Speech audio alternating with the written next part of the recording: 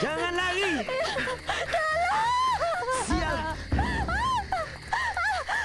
Jangan lari!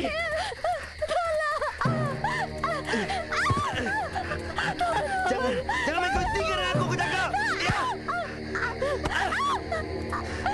Ya!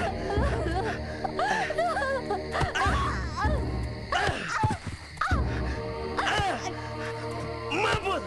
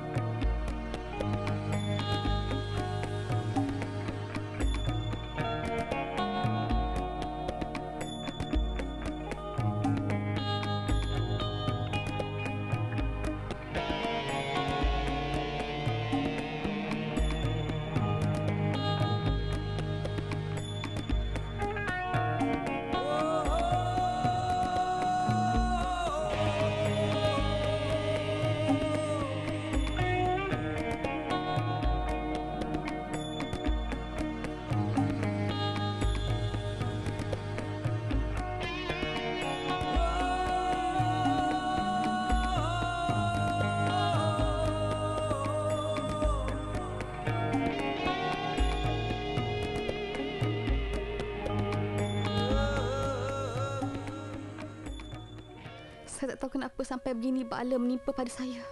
Kak, jangan. Don't say that. Sabar, okey? Semua dugaan hantu ada sebab dia. Sabar. Tell me, doctor, what's wrong with him? Wait, doktor. Betul ke apa yang kami dengar lah? Abang Amir ni, dia berkomunikasi dengan roh.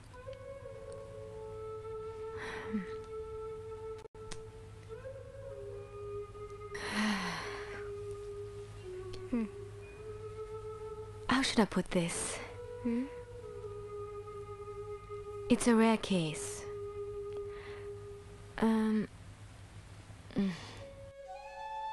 Sebenarnya saya sendiri mengharapkan bertemu jawabnya. It's like he's left this world to go to another world. Oh God, no.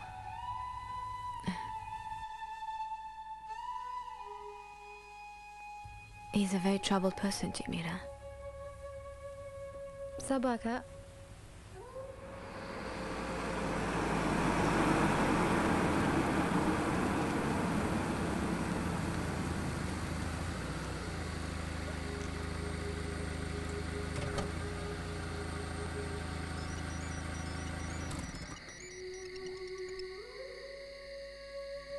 Ya. Hei! Itu bukan masalah aku. Ha? Aku dah tak ada tanggungjawab dengan company tu. Bodoh. Ha? Stupid. Salam sejahtera. Perdana Menteri Datuk Seri Abdullah Stupid. Hei. Abang ni kenapa? Terjerit-jerit macam orang gila je.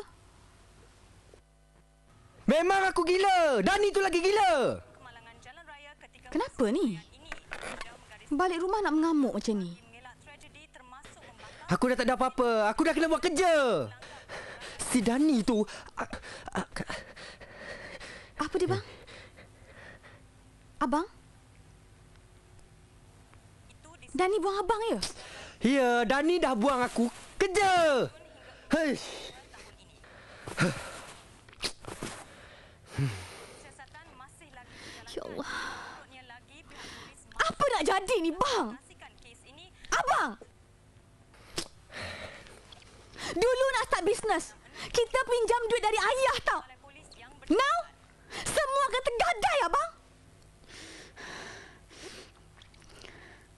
Memang betul cakap mak.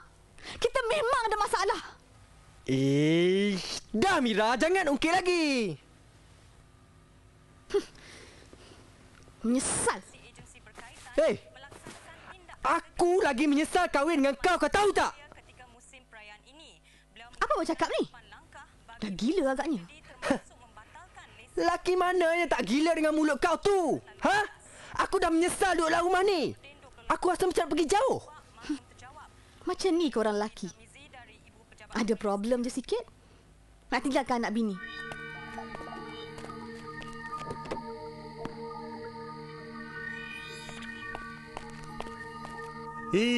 Diam Mira! Hah. Itu je abang tahu kan? Diam Mira, diam Mira, diam Mira.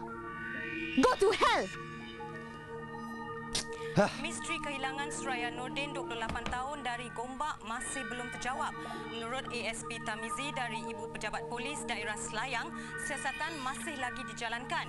Menurutnya lagi, pihak polis masih belum mengklasifikasikan kes ini, namun perintah tahanan reman telah dikeluarkan terhadap Adam Abdullah bagi membantu siasatan. Sesiapa yang mempunyai sebarang maklumat, sila hubungi Chief Inspector Sazali di talian 222-66672 atau melaporkan di balai polis yang berdekatan. Kedua-dua tertuduh didakwa melakukan kesalahan itu di sebuah kondominium Jalan Cangkat Kiaping, Kuala Lumpur 30 Jun hingga 4 Oktober tahun ini. Kedua-dua tertuduh didakwa melakukan kesalahan itu di sebuah kondominium Jalan Cangkat Kiaping, Kuala Lumpur 30 Jun hingga 4 Oktober tahun ini. Apa yang abang tengok-tengok ni? Memang Mira menyesal kahwin dengan abang. Semua tergadai. Tak ada apa yang Mira dapat sejak kahwin dengan abang. Dan anak pun tak ada. Abang tak mampu nak bagi kebahagiaan. Tak mampu nak bagi anak. Tak mampu nak suap nasi ke mulut Mira. Nak suap diri sendiri pun tak larat. Mira menyesal tak bang? Menyesal. Mira menyesal bang. Menyesal. Menyesal. Menyesal. Mira menyesal bang. Menyesal. Menyesal. Diam abang Mira. Abang laki tak guna. Laki tak guna. Diam Mira, diam! Boleh pun diam.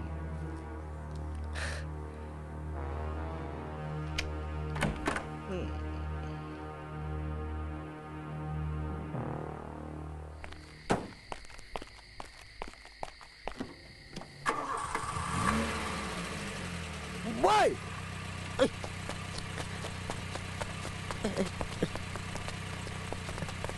Ish!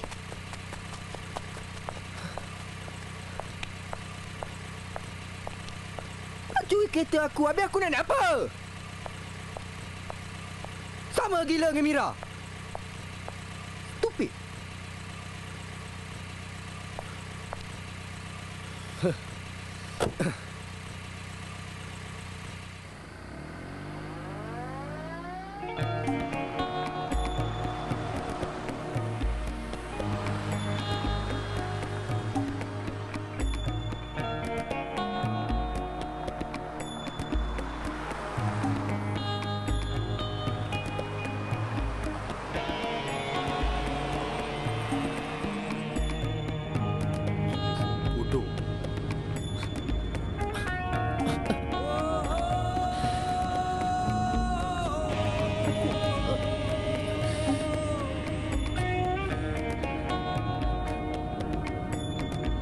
Stupid!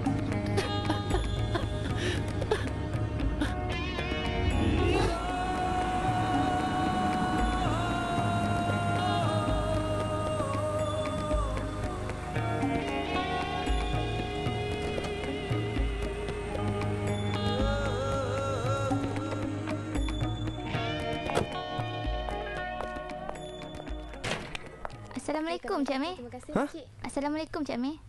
Okey, jom kita pergi post office. Okey, Awak jom. cakap apa tadi? Assalamualaikum, Cik Amir. Waalaikumsalam. Kotak ni nak hantar je. Kotak ni jangan lupa tau, kena hantar besok. Okey? Matthew! Eh, Valerie! Honam! In my room now! ya apa hal ni, Syed? Alamak, kenapa pula? Bising. Why ah? What's wrong ah? Cepatlah sikit! Cepat sikit, cepat. Mana Valerie? Where the hell is Valerie? Coming. The Hege! DO ni kau angkat, Syed. Okey. Coming. Sorry, boss.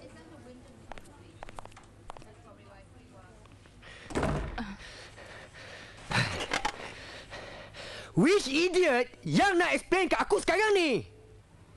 Cakaplah!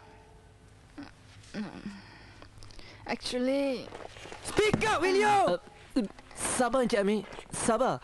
Bawa bertenang. Sabar. Sabar, okey? Saya boleh jelaskan. Sabar kepala bapak engkau. Ha? Dah jadi benda macam ni, kau nak suruh aku sabar? Ini dah kali kedua. Tapi package tu kan ada insurans. Insurans? Ha? Kalau ada insurans, kita boleh hilangkan. Yang dulu tu ada insurans? Tak ada. Habis tu kita nak buat macam mana sekarang ni? Jawablah! Patutnya Encik Amir belikan insurans package tu. Matthew, kau kemas barang kau sekarang, keluar dari sini! You just see. You get what I'm trying to say. I mean, Okay. you get what I'm trying to say, right? I mean, Calm I down. know. I'm just trying to make a point over here. Encik Amir, tak guna you buat keputusan sekarang. Ha? Think twice, ya Amir. This is not the right way.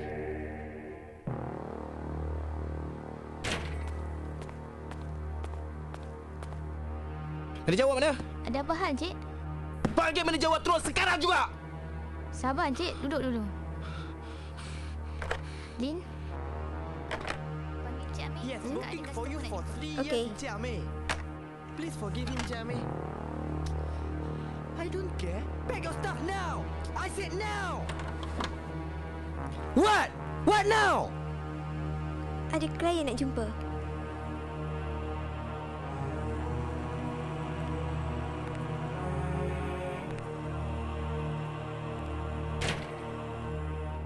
Apa cerita? Entah? Apa lagi? Ya, you wait here first. Apa pula yang tak kena ni, eh? jumpa. Jom. Jom. Not again. Kenapa? Customer, Encik. Awak manager! Turun! Turun sekarang!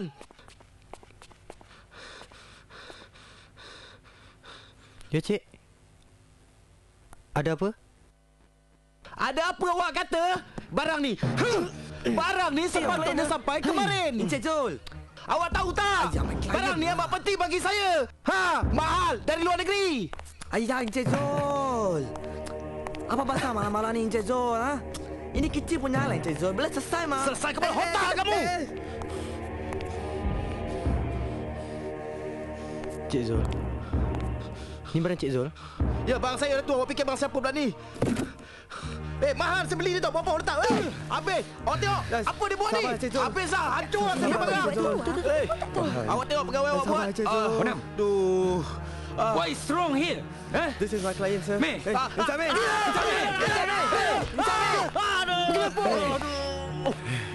Amir!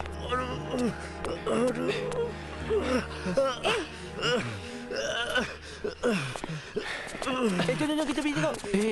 Jom. Aman awak!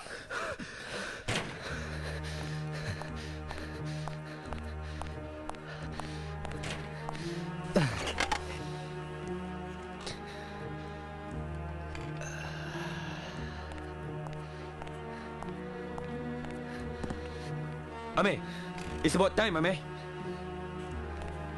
Aku memang berat nak buat benda-benda macam ni. Tapi dah fed up. Apa dia? Kau memang kawan. Tapi aku tak boleh buat apa-apa dengan kau, Amir. Kau nak buat apa, ha? I have to let you go, Amir. Kau dah gila, Kau yang dah gila sebenarnya. Bukan aku. You just go and get help lah. Okay? Aku dah tahan lagi dengan apa yang kau buat selama ni, Amir. Aku yang set up company ni. Ni bukan company bapak kau. Yes! Tapi kau juga yang merosakkan company ni. Kau dengar betul-betul, Amir. Dulu, kalau kau nak aku selamatkan company ni, my share is 80%. Well, dengan hak yang aku ada sekarang, aku boleh decide. Kau nak decide apa, ha?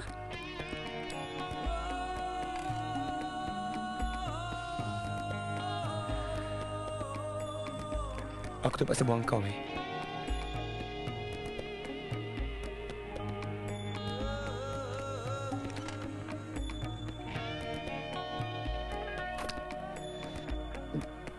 Buang. Tak guna kita nak bergaduh, Amir. Aku tetap dengan keputusan aku.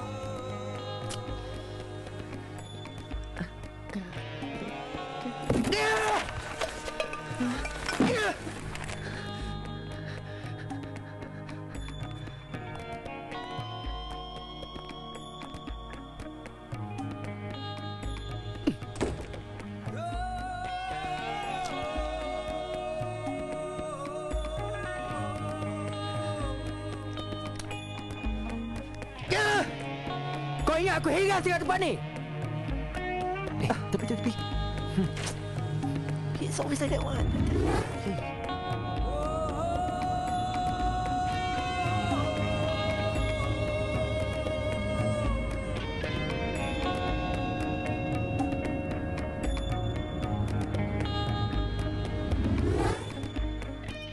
Apa lagi masalah ni, Matthew? Barang hilang, Pak Mira. Barang hilang? Claim insurance. Barang tu memang tak ada insurans. Tak ada insurance? Memang tak You ada. must be joking. Mana report tu? Valerie, come, bring the file. Yes. Ini report. Yeah. Tak ada insurance?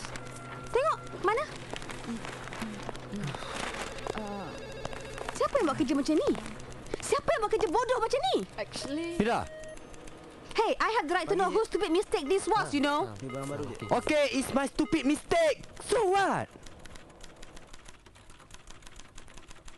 Macam mana you boleh cuai? This is so stupid. This is such a silly mistake. Diam, Mira. Cik, tolong sign ni, Cik. Ada lagi.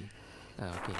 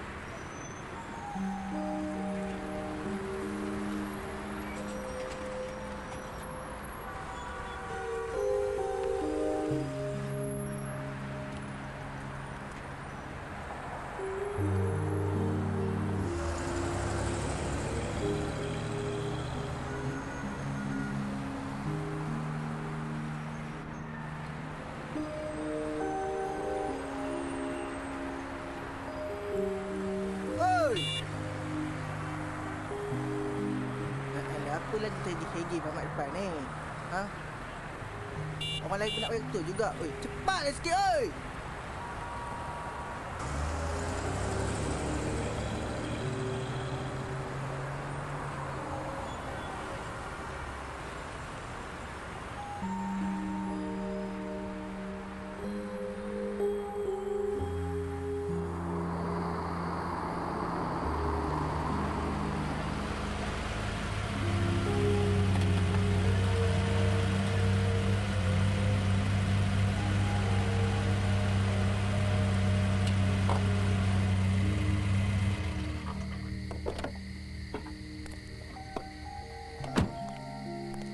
what happened? Huh? Mucap, Kak. Mucap. Mucap, stop crying. Stop crying. Look at me. Abang mana abang? Abang Amir, kau dah macam orang gila.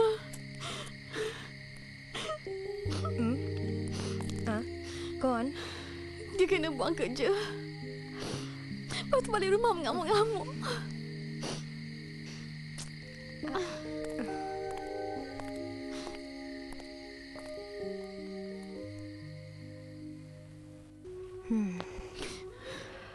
Apa asal, Kak?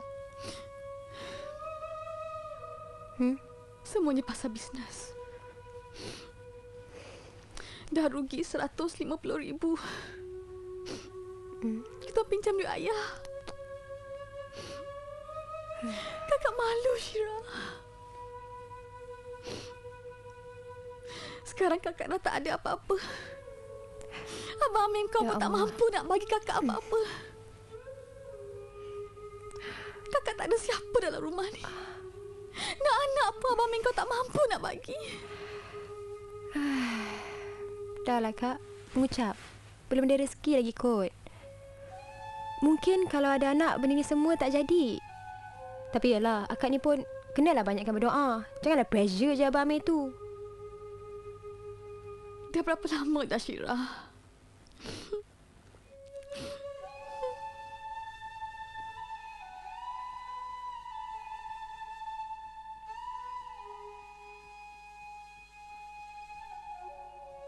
Kakak rasa rumah tangga kakak dah hancur, Syirah.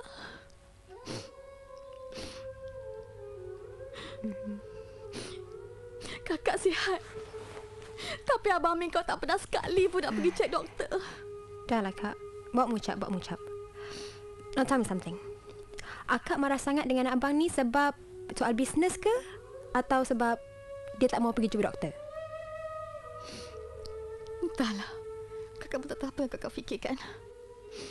Kadang-kadang kan Syirah, kakak rasa macam kakak dah ada anak kat rumah ni. Tapi kan Syirah, usahakan ada anak sekarang. Suami sendiri pun dah lari. Kak.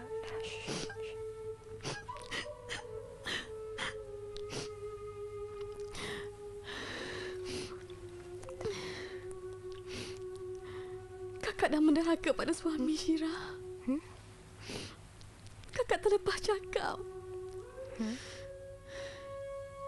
Kakak cakap pada Abang Amir tadi, go to hell.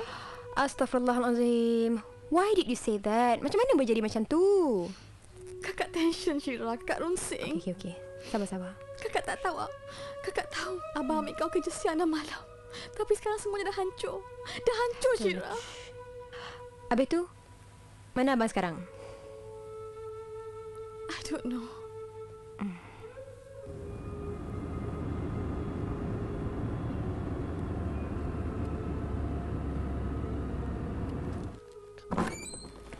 Masuk Adam.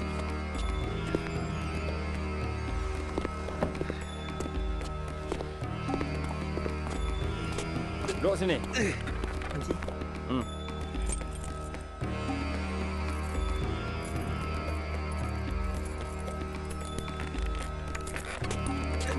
Diam. Adam. Relax Adam, relax. Diam. Bodoh. Hei, Tenang Adam. sakit. Diam.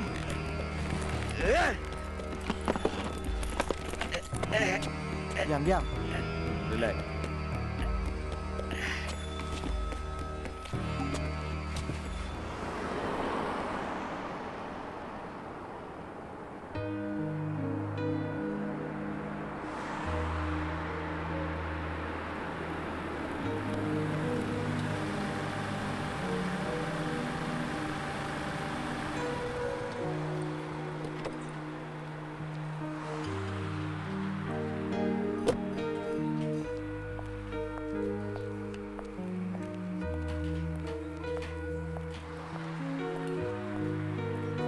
Cik, sila duduk, Cik. Baik, terima kasih.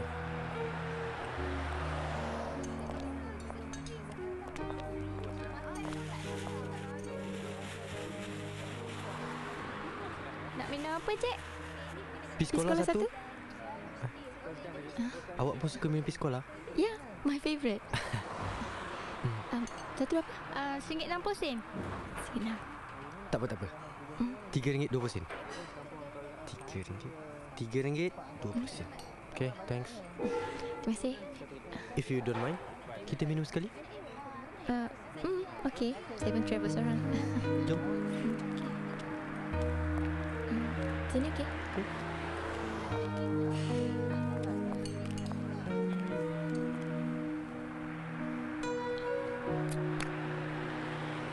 Thank you. So, nak pergi mana ni? JB kot. Kot? Thanks. Okay. Macam tak sure je. Tak, sure. Saya memang nak ke JB. Okay. Rasanya malam ni tak ada speed trap. Cuaca pun okey juga.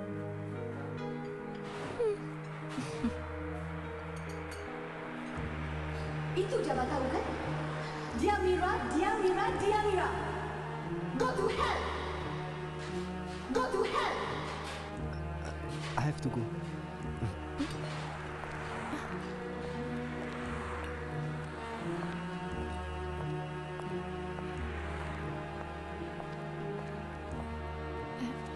Thanks for the drink.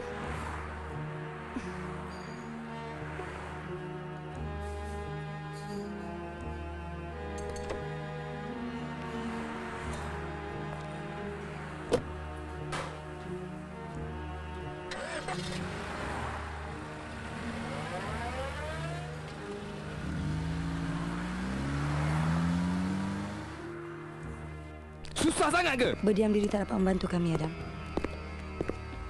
Tuan. Tuan.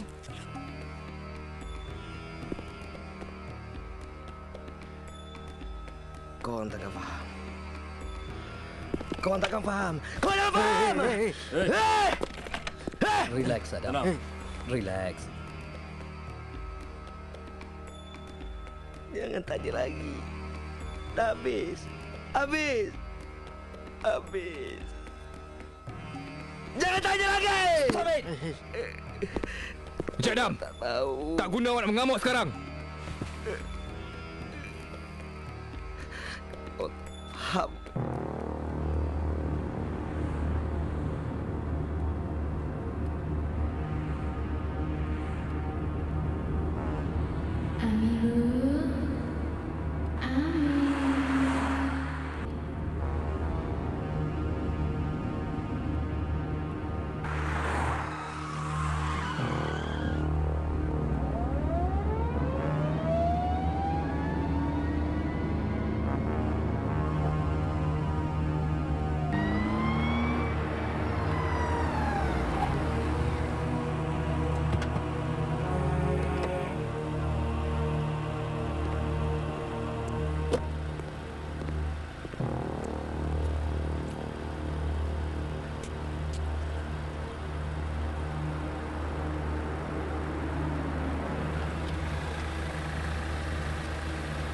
Kenapa? Tak. Masa saya lintas tadi, saya kalau ada suka orang tu, semua orang saya nampak macam dia.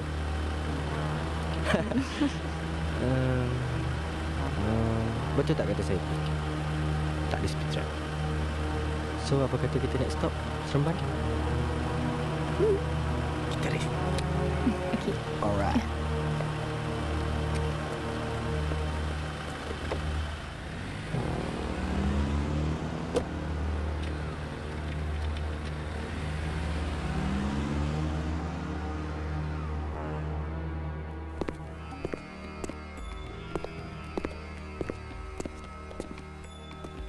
Adam, bawa bertenang. Jawab aja soalan. Jangan bagi kami marah. Okey dah? Jangan jadi bodoh, Cik Adam. Awak sekarang cukup susah. Fikirkan.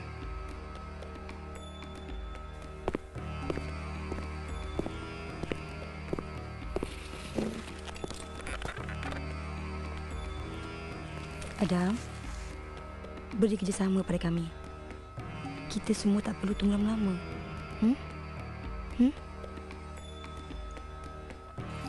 Adam, di mana dia? Awak boleh percayakan kami.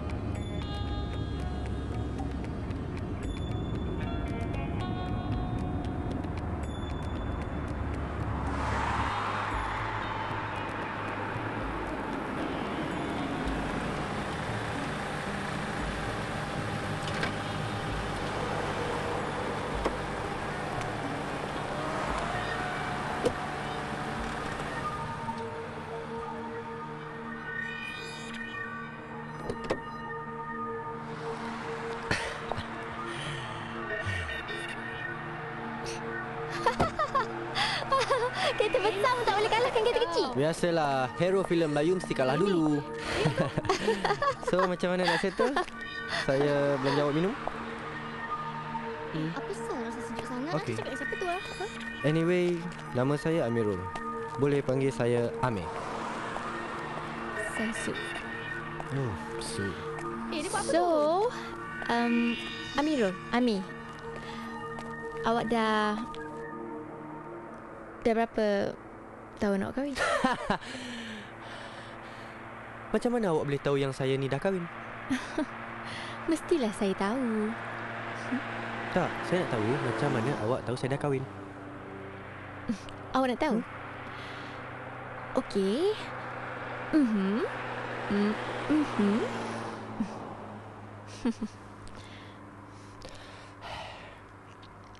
Okey. Saya dah kahwin 5 tahun. Sepatutnya saya happy.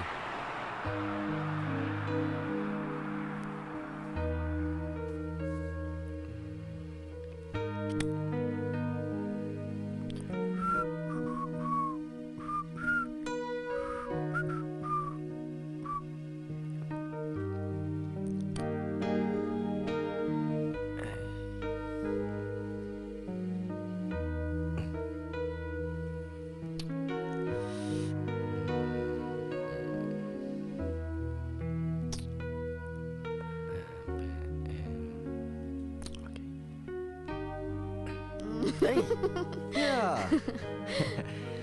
Cuba tengok gambar awak tu. Tembam sini, tembam sana. Alah, yang awak tu kurus melengking. Mira, jangan lari. Mira. Mira, jangan lari. Okey.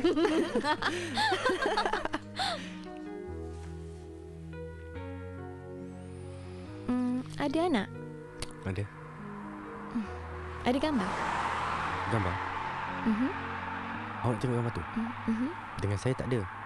Dekat kereta, dalam laptop. Kalau awak tengok, jom. Okey. Jom kita. Okey. Gambar tu saya letakkan dalam screen saver dalam laptop. Ya. Sedap ke? Tapi nak balik apa Bang? barang malam semua tu. Tunggu lalu. Su?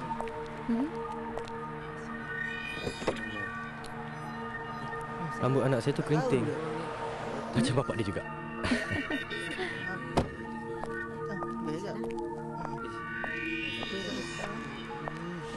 Kita boleh bercakap pun, ha? Hebat betul laptop boleh bercakap. Ni gambar anak saya. Comel kan? Comelnya.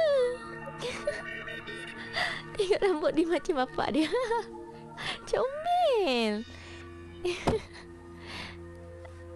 Siapa nama dia?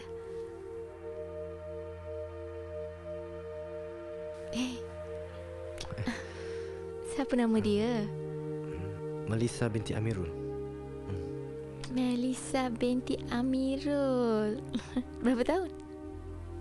Cuba tengok mata dia. Cantik kan? Macam mata saya. Comelnya. Berapa tahun? Boleh jadi 5 tahun. Pun boleh jadi 4 tahun. 2 tahun pun boleh. Saya tanya umur anak awak ni berapa tahun? 5 tahun. Macam mana cerita? Okey. Amira, Melissa sebenarnya bakal anak saya. Jap. Awak berangan eh? Tak salah kan berangan? Bagi semangat pada diri, bagi harapan. Tapi kalau berangan lebih sangat, awak yang susah nanti. Okey. Cerita pasal awak pula. Pasal saya? Kalau awak nak tahu pasal saya, kita kena jumpa next stop. Jumpa sana.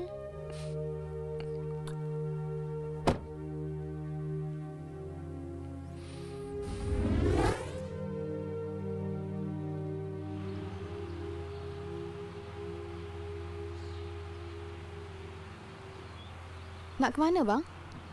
Abang nak ke ofis kejap.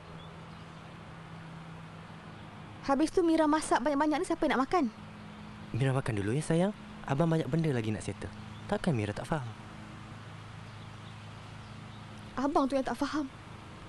Bini abang dah masak semuanya, abang tak nak makan. Kalau hari lain Mira faham abang. Abang sibuk kat pejabat tu. Tapi takkan hari Minggu abang nak sibuk kat pejabat juga? Abang ingat Mira apa seorang dalam rumah ni? Tunggul? Stop it Mira. Abang keluar cari rezeki. Don't you ever ask me ke mana abang nak pergi. Bila abang nak balik, boleh tak? I'm your wife, abang. I have the right to ask you. Diam Mira.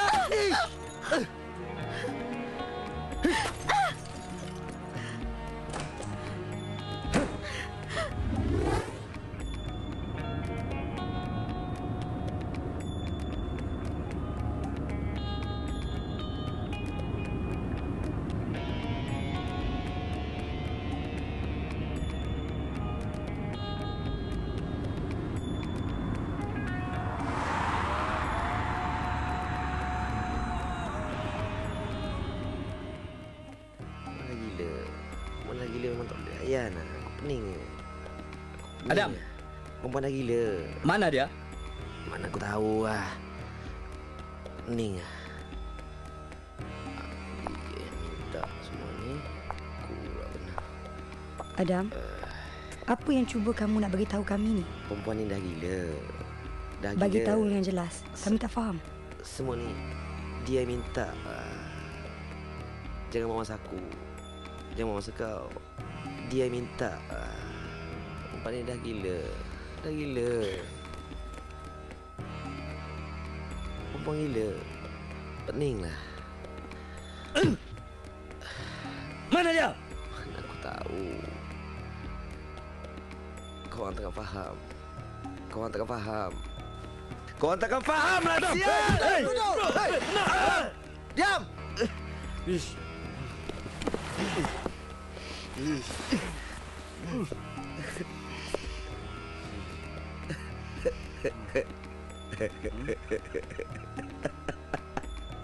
Dia minta. Dia minta. Dia minta.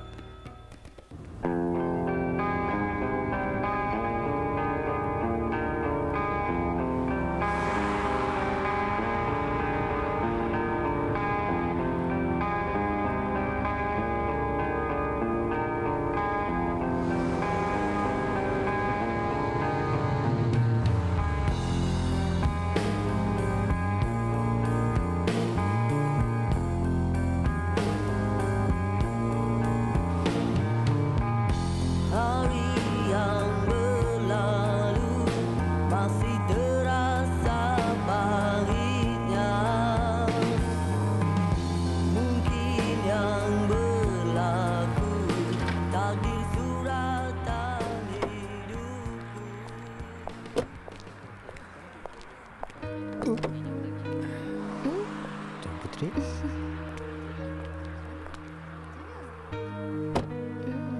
Be careful.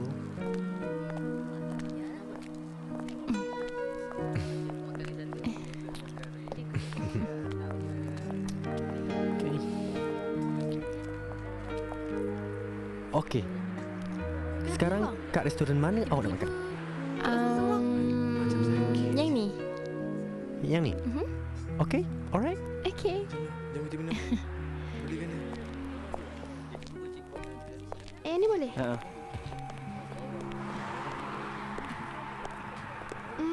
Nak makan di situ? Nak minum ada kat situ. Oh, nak apa? Saya ambil apa yang awak order. Nak minum apa? Ais lemon tea. Macam mana awak tahu saya nak ais lemon tea? Saya kan terror. Ais lemon tea 2. 2. Tapi dek, dua-dua ni bagi kurang ais. Kenapa awak suka tidur saya? Awak yang suka tidur saya tahu tak malu. Berapa dek? RM2 bang. RM2. Terima kasih. Air untuk awak. Thank you. Apa yang masakan aku? Apa hal kau ni? Apa ni? Ada orang kat sini, bang. Tak ada. Awak? Silakan. Thank you.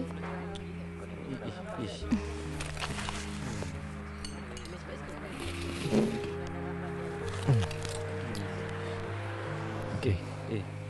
Jom. Jom. Gila katnya. Cepat bang, cuba tengok tu. Tak baik cakap orang tu gila. Kalau orang panggil awak gila macam mana? Tak apa, saya tak kisah. Awak? Awak ada perasan tak? Kadang-kadang kita ni macam Dah lama kenal? tak, bukan. Sesuai? Serasi. Serasi. Tapi sayang, kalau kita dah jumpa 5 tahun lepas, mesti best kan? Panas lah. Kenapa, Wak? Kipas pun dia orang tak pasang? Awak tak selesa ke? Awak tak selesa, jom kita ke next stop. Okay?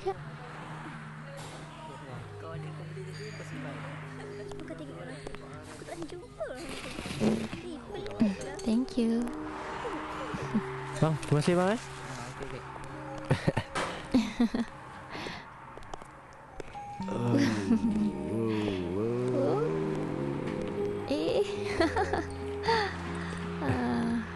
So jumpa next stop eh. Bye.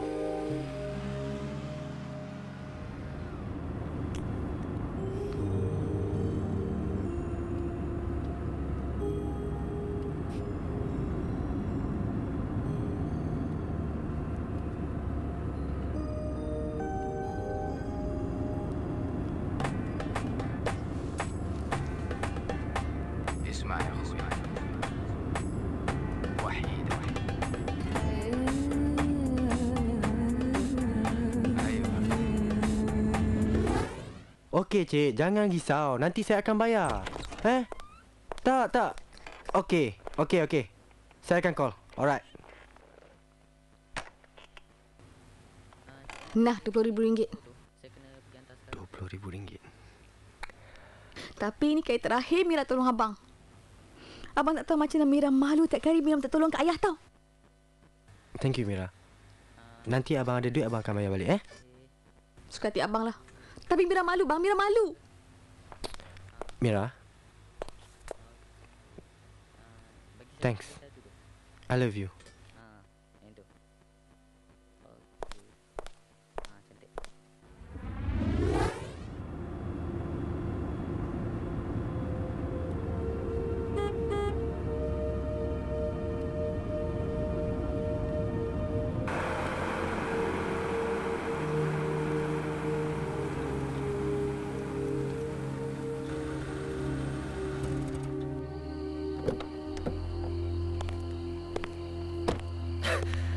Kenapa yang awak duduk tengah jalan ni? Jangan risau. Malam-malam macam ni tak ada kereta yang lalu. Oh, iya ke? Tu, tak meragam.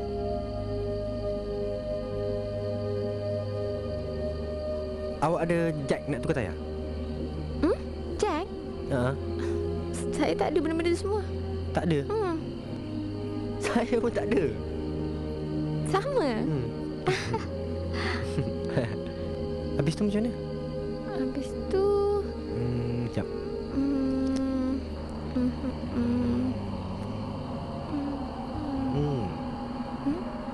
Sekejap, Okey.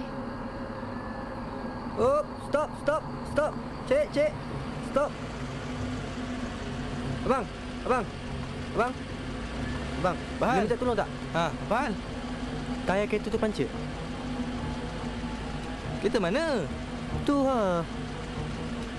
Wak, kejap Kau jangan siapa ni? Dah lah pergi kereta tengah jalan macam ni ha? Boleh tolong tak? Tolong apa? Tayar kereta tu pancit. Tak ada pun kereta. Salah kau ni kena sampuk. Bang. Dah. Bang. Dah. Bang. Kau minta tolong orang lain lah. Wak, tengok dia kata saya kena sampuk. Minta tolong pun susah. Wak.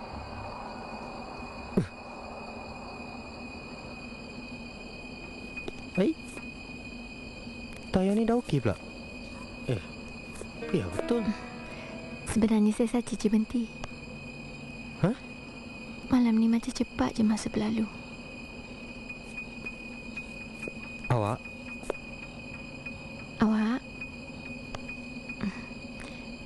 Saya tak pernah rasa seronok macam ni. Awak nak tahu? Inilah perjalanan saya paling istimewa. Patutnya kita dah lama jumpa kan? Patutnya. Tapi besok semua berubah.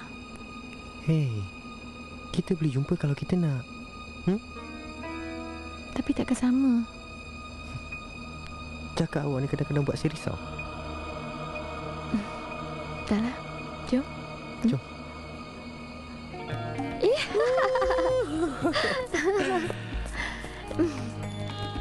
Drive carefully, okay? Okay.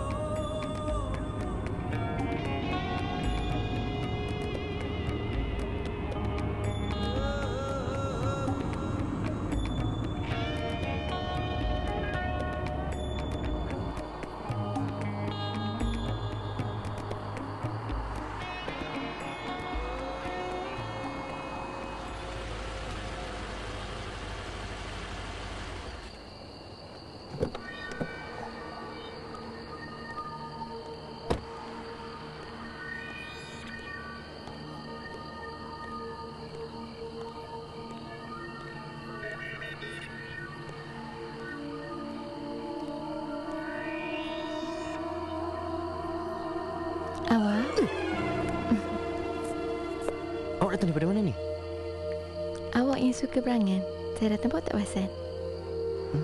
Tak. Awak datang daripada mana ni? Jom kita pergi sana. Jom.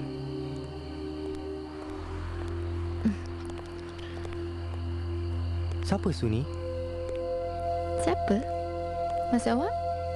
Yelah, asyik bercerita pasal saya je. Saya nak tahu pula pasal awak. Tak cerita apa. Su ni siapa yang punya? Dah jadi milik Tuhan. Saya tanya betul-betul lah. Betul lah. Kan kita semua ni milik Tuhan kan? Come on, you know what I mean.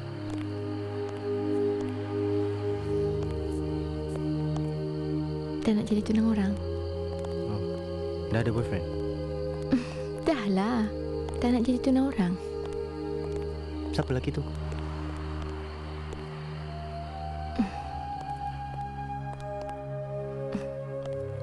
Dia baik. Lagi? Panjang ceritanya. Pendek kan?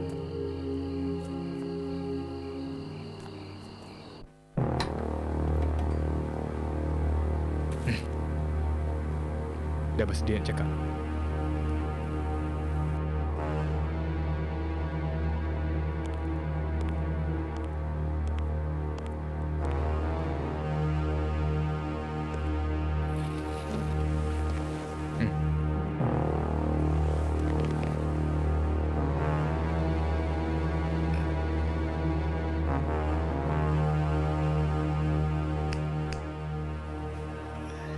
Apa yang kau dah buat dengan dia?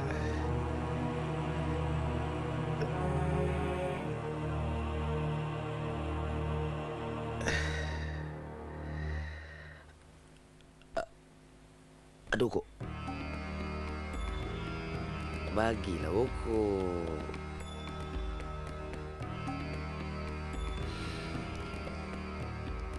Bagi tahu dulu apa yang kau dah buat. Alah, bagilah pokok dulu. Aku dah tak tahan ni. Mood. Adam, cakap dulu.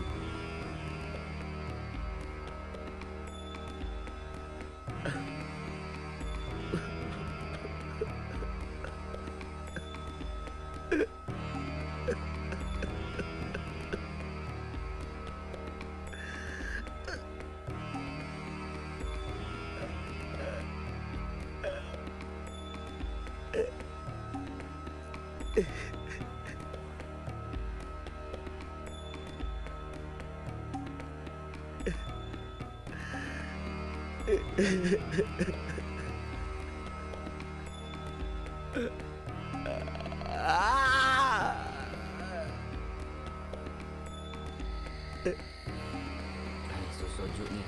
Tu. Siapa tu? Berombun di tengah-tengah malam ni.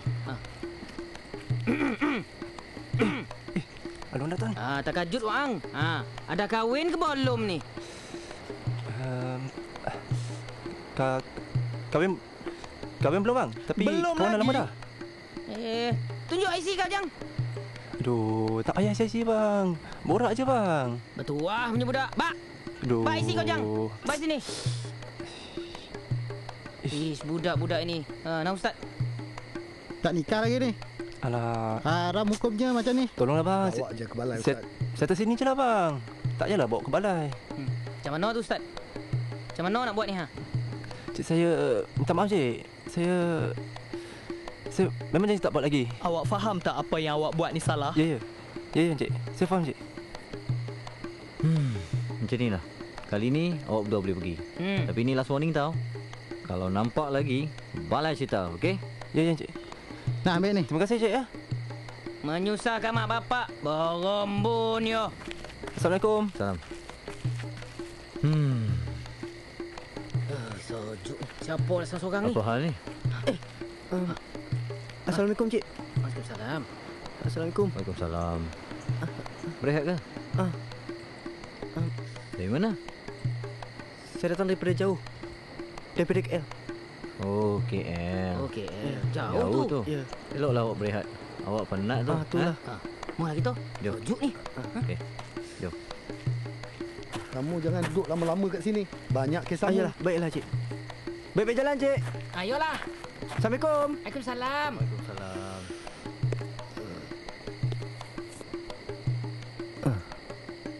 Awak? Ya? Awak pernah tak terfikir di mana letaknya cinta sejati? Cinta tu macam bersembunyi, tak mau muncul. Saya selalu bayangkan cinta datang malam-malam macam ni. Tapi besok semua berubah. Awak, saya ada puisi untuk awak. Nak dengar? Satu malam, aku mandi di lautan. Sepi menjadi kaca. Bunga-bungaan ajaib bertebaran di langit. Aku inginkan kamu. Tapi kamu tiada. Sepi menjadi kaca. Rendra selalu buat saya sedih. Awak tahu Rendra? He's my favourite too, Amir. Awak? Ya? Kata-kata awak sendiri? Kata-kata saya sendiri? Sekejap.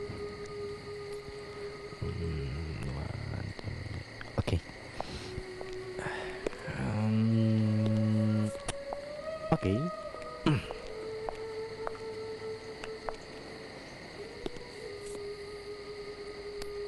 Okey.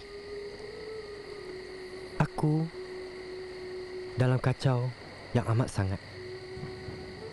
Bertanya-tanya pada diri, kemana haluan? Tiba-tiba, Tuhan temukan aku dengan sesuatu yang indah di lebuh raya ini. Sepi aku berisi, kacau aku tenang, cinta aku berbelah bagi. Tapi kenapa Tuhan tak temukan kita lebih awal dari ini? Kadang-kadang tadi itu indah. Tapi dalam indah ada pedih. Dan terus pedih.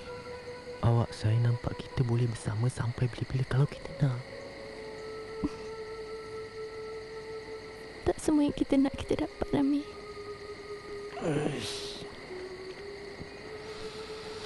Awak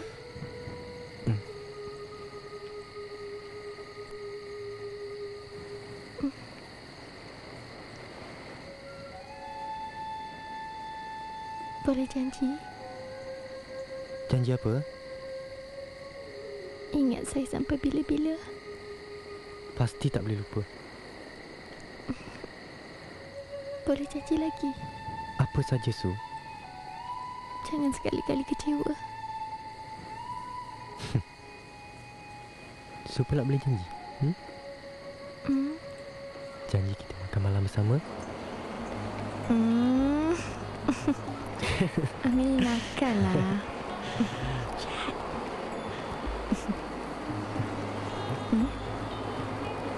Kuatnya angin. Tunggu kita pergi. Awak pergi dulu. Saya nak pergi. Saya tunggu awak di sini.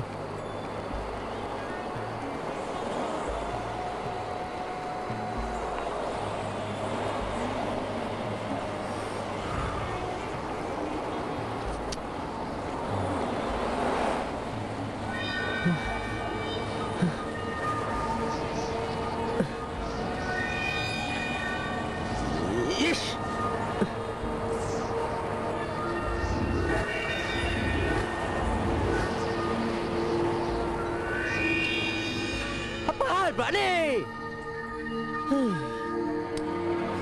Jangan besar ya Allah. Hei.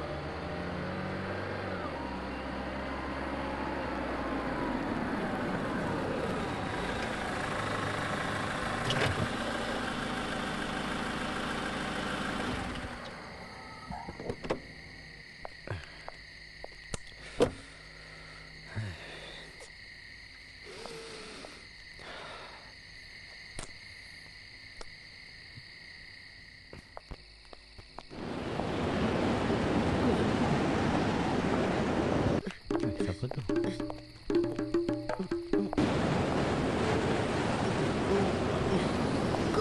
Kuat yang angin malam ni, bang. Angin?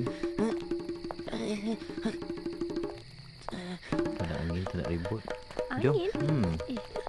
Jom, jom.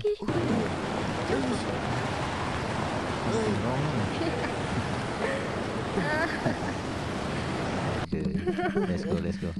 Tak apa-apalah mamak tu. Itulah.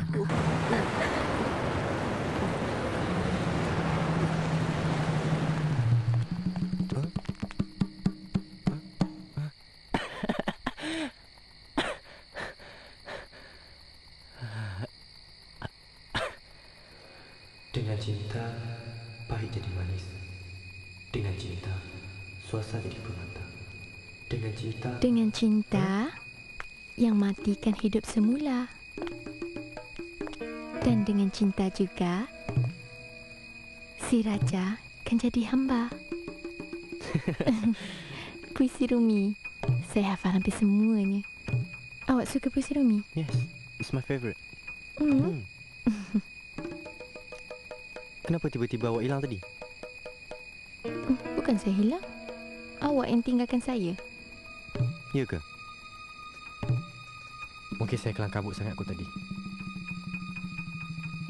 Awak, tadi saya mimpi pelik sangat. Nama pun mimpi. Mimpi ke mainan tidur?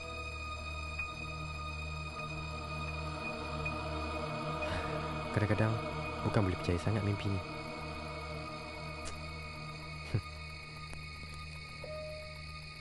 Mungkin saya rindu ke awak kot. Rindukan saya? Awak tak rindu ke isteri awak?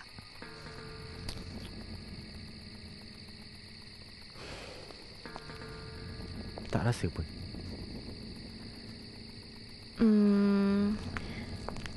Diri sendiri, saya hanya suasa. Dengan awak, saya bermata.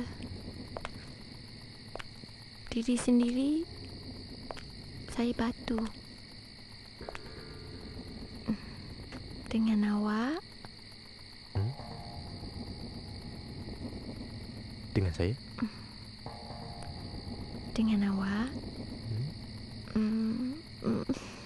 saya ratu agaknya. Salah tak kalau saya kata saya dah jatuh cinta? Tak. Sebab lelaki memang mudah jatuh cinta. Bukan cinta.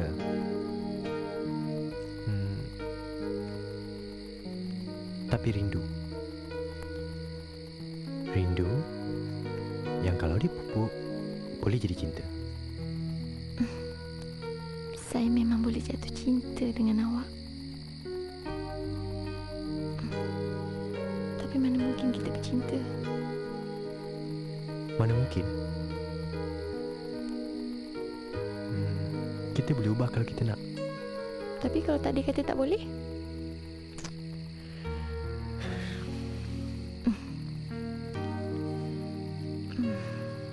Awak?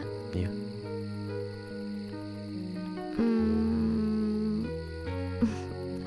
Habiskan?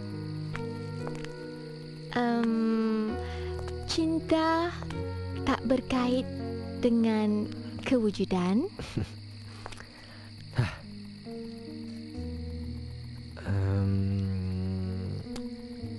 Tanpa sayap, kita terbang ke seluruh alam. Kan berbisik di telinga.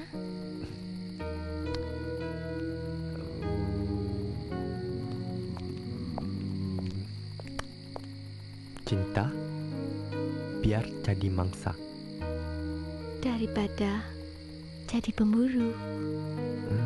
Jadi pemburu. Ya, surrender. Saya kalah. Kalah. Okey.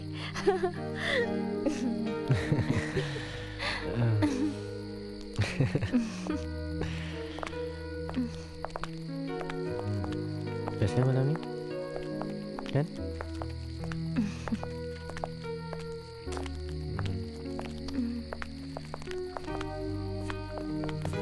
Awak.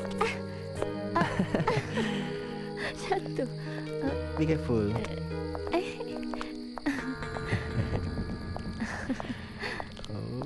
Okey.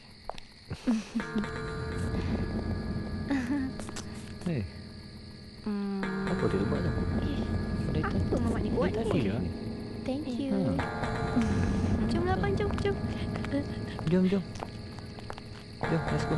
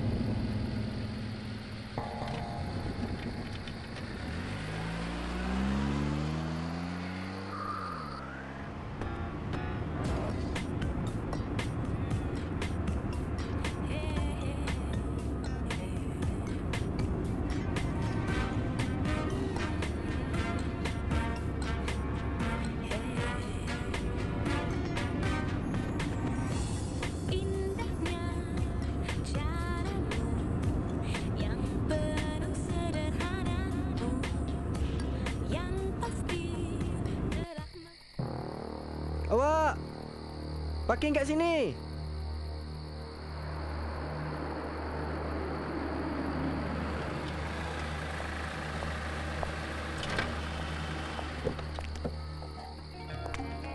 Dah lama saya tunggu awak. Tak pernah saya rasa terusik macam ni.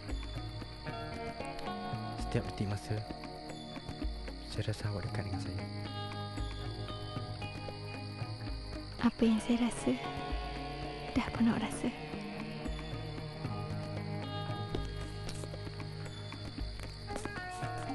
Saya nak tinggalkan isteri saya. Kita yang patut bersama.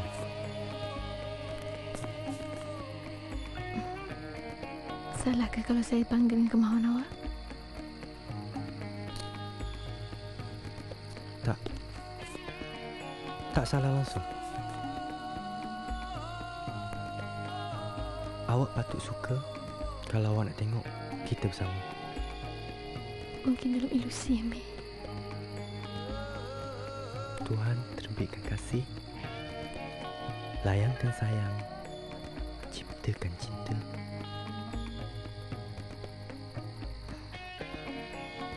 Patut cinta dah. Saya sayang awak.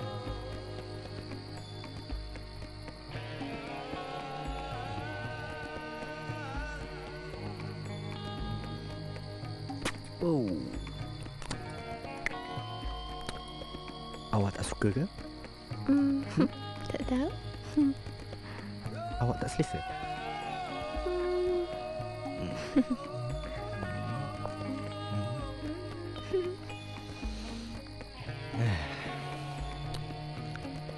Here we go.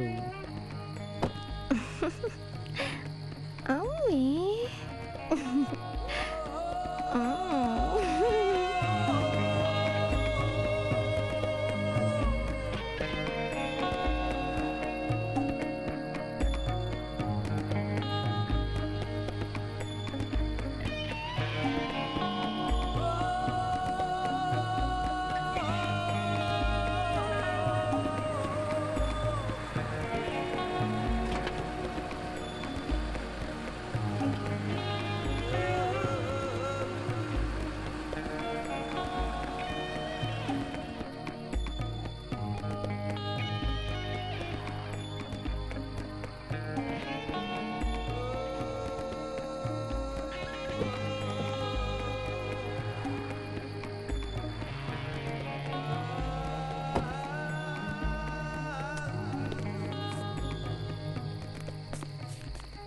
Mana dia pergi ya?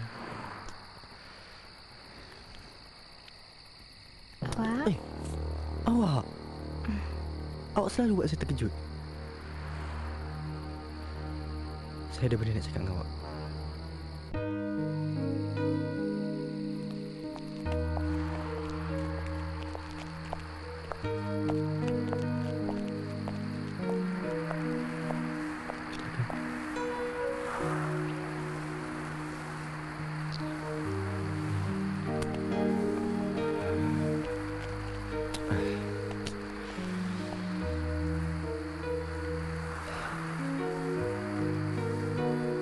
Saya dah nikah, Mak. Nasib awak.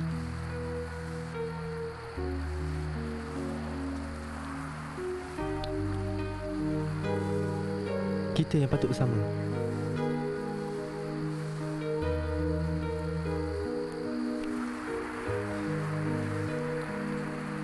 Saya tak pernah rasa macam ni sebelum ni.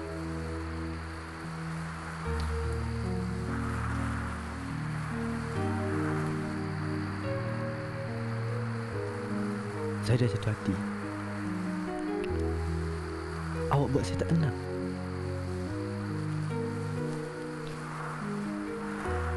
Saya sayang awak.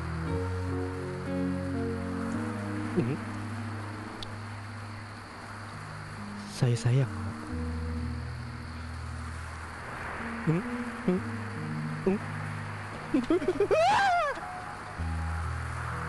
Bukan kita yang menentukan segalanya dalam hidup ni, Amir.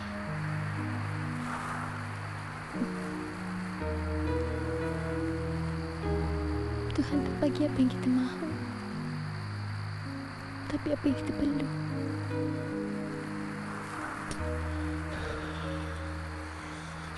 Okey, macam mana aku nak cakap ni? Tolong jangan rumitkan keadaan. Jangan rumitkan keadaan. Kita boleh buat keputusan kalau kita mahu. Amir. Amir.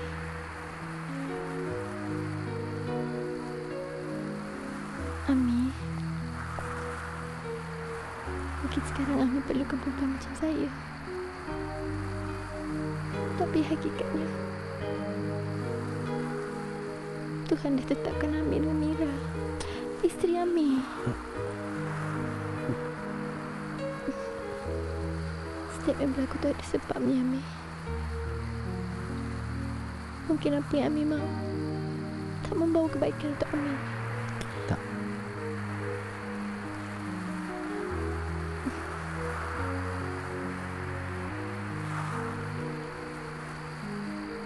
Pagi pun dah semakin terang. Kita mesti tinggalkan tempat ni.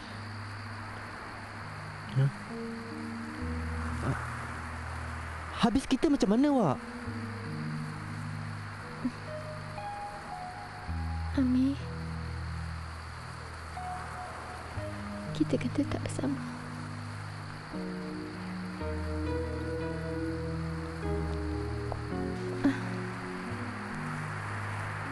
Saya mesti jumpa awak. Saya mesti jumpa awak. Saya mesti jumpa awak. Tak. Maksud saya makan malam dengan awak. Saya pun nak jumpa awak lagi. Awak janji? Boleh bagi saya nombor phone awak?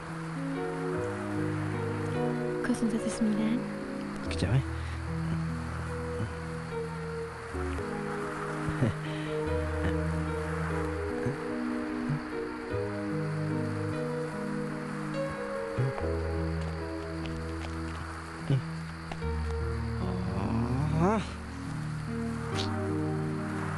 So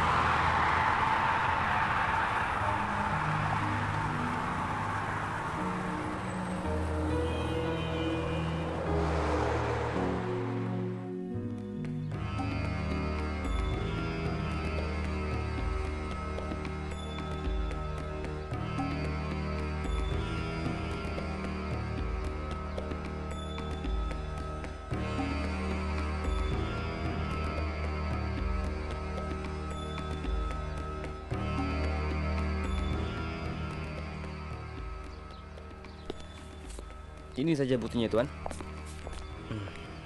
Tuan, ini sampel darah, Tuan. So, what are you guys going to do? DNA testing? Ya, kami akan hantar ke makmal untuk ujian tersebut. Okay. Tapi saya tahu my husband tak salah. Dah. But do you think he's in trouble? Kami sebenarnya sudah tangkap pembunuh tersebut. Cuma sekarang kami nak tahu apa kaitan Cik Amir dengan dia. Akak, ada tak akak cuba hubungi suami akak melalui handphone dia?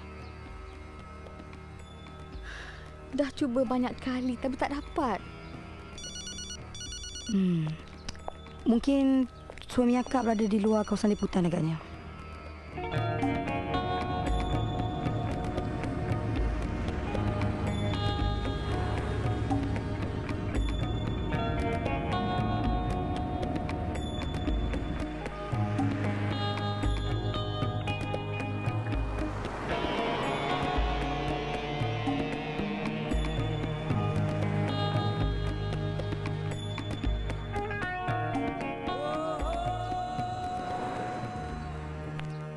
ASP Tarmizi. Okey. Puan, kami ada maklumat terbaru. Nanti kami akan hubungi Puan. Okey. Ke HQ, Tuan. Ya. Tuan.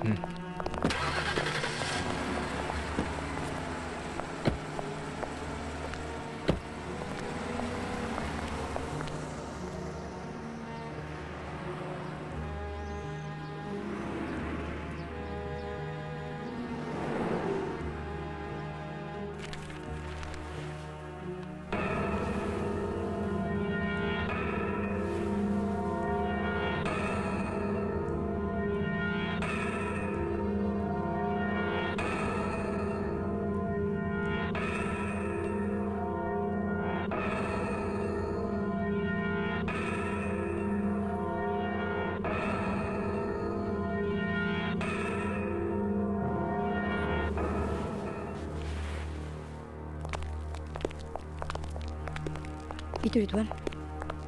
Teruskan.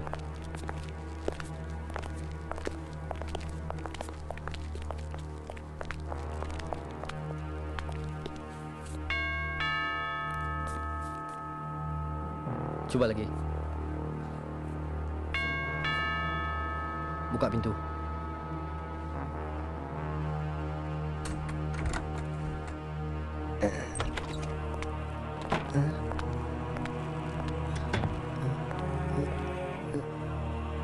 Su? Awak Amirul Ismail. Awak Amirul Ismail? Encik Amirul?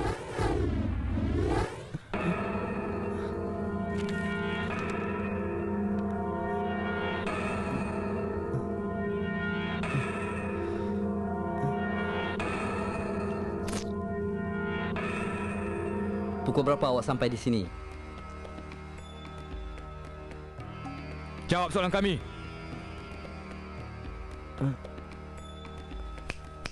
Pukul berapa awak sampai di sini? Pukul... Saya tak ingat, Cik. Kenapa? Jawab saja soalan kami. Jangan susahkan diri kamu lagi. Saya nak jawab apa? Selepas jam 9 malam, kemana kamu pergi? 9 malam? Saya keluar rumah terus datang sini. Apa hal?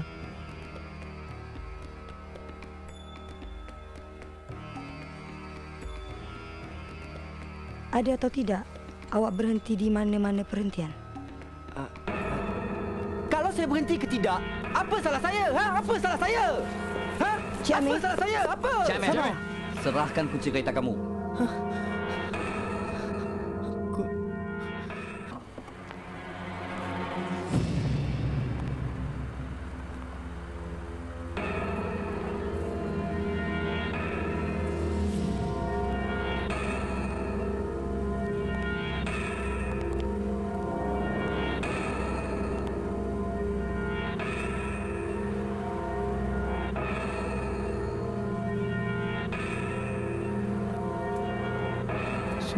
Awak kenal dia, Encik Amir? Su? Encik Amir?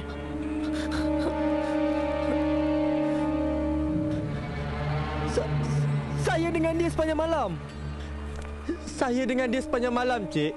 Encik Amir, mustahil Encik Amir bersama dengan dia malam Sumpah, Cik, saya dengan dia sepanjang malam. Mustahil. Dengan dia semalam. Lem, kau belakang, Lem. Apa pasal ni? Apa yang kacau tu? Lem, belakang tu, Lem. Bawa apa tu? Betul, Cik. Percayalah cakap saya, Cik. Dek, tepi sikit, Dek. Lem, jaga Lem. Takkan saya nak tipu. Jom. Aku dah buntung. Datik, masuk datik. Dek, tepi sikit. Cik Amir, bawa bertenang. Cik Amir tak bersalah dalam hal ni. Kami dah pun tangkap pembunuh Cik Suraya. Tinggal lagi mayatnya diletakkan dalam kereta kamu. Cik Suraya dah mati 2 hari. Su. Encik Amir.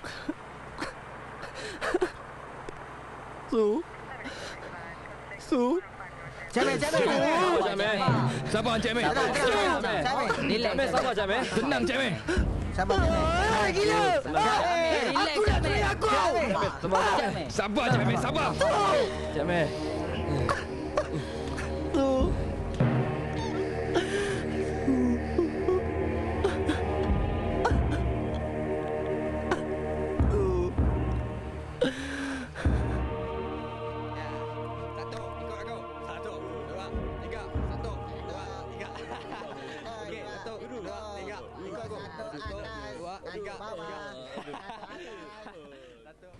I know my sister, Doctor.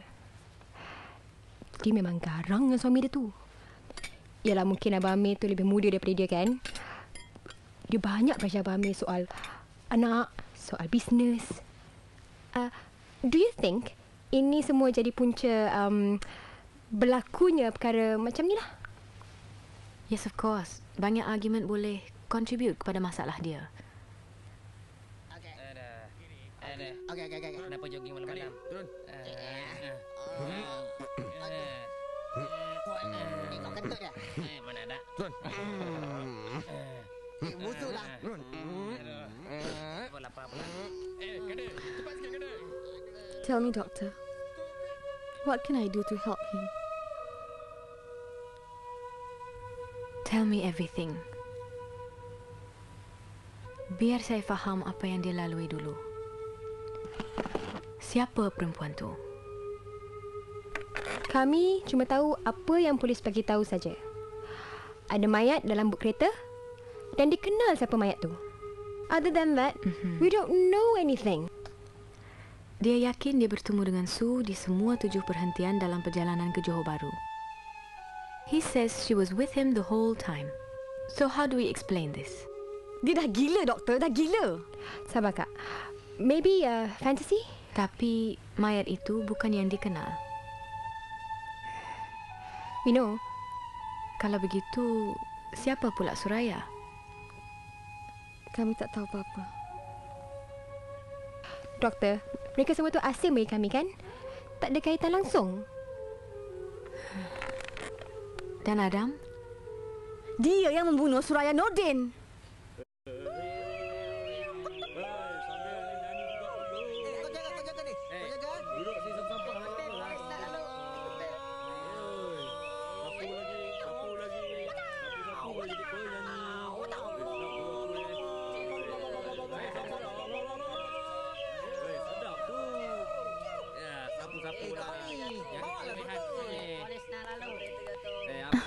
Tak banyak yang saya tahu pasal dia, Doktor. Dan saya tak tahu apa yang boleh saya bantu dia. Saya tak kenal dia. Tapi dia macam dah lama kenal Su. Doktor, sebenarnya kenapa saya ini dipanggil? Mungkin awak boleh bantu memulihkannya. Dia betul-betul yakin Su bersamanya. Saya bersama dia? Bukan itu saja. Amir yakin roh Su sebenarnya yang bersamanya. Kadang-kadang dia menjerit bahawa Su dah mati. Dan he really believes mayat yang polis jumpa dalam but kereta tu adalah mayat Su. Impossible, Doktor. Saya hanya jumpa dia sekali. Itu pun dinilai. Anyway, mayat itu adalah Suraya Nordin. Dibunuh oleh suaminya. Malangnya pembunuh tu sembunyikan mayat dalam but kereta dia. Dan secara kebetulan nama awak pun Suraya. Saya? Wow, this is very complicating. Yes. Pertemuan Su dengan Amir memberi impak yang sangat besar pada mentalnya.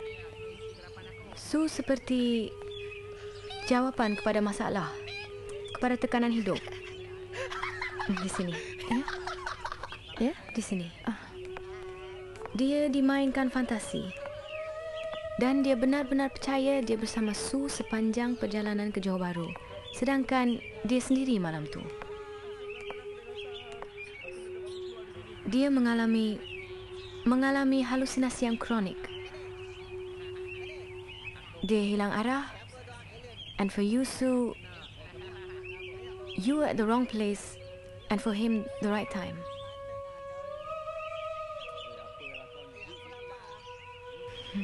Nampaknya dia akan lama di sini. Doktor, I really wish I could help. Silakan. Mari.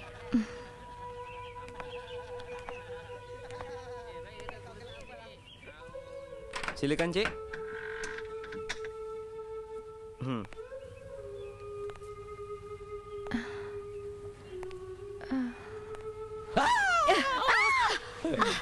Jangan takut. Mari. Amin, bawa dia keluar sekejap. Baik, doktor. Okey. Jom. Pergi syuting kat luar, Jom. Syuting kat luar. It's okay.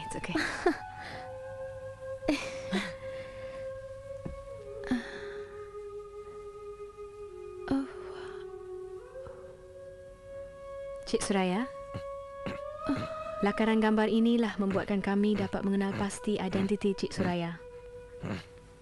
Amir? Amir?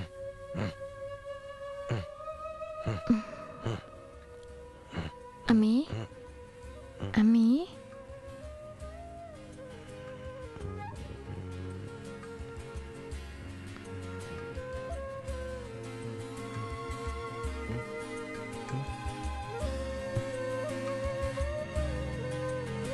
Amirul?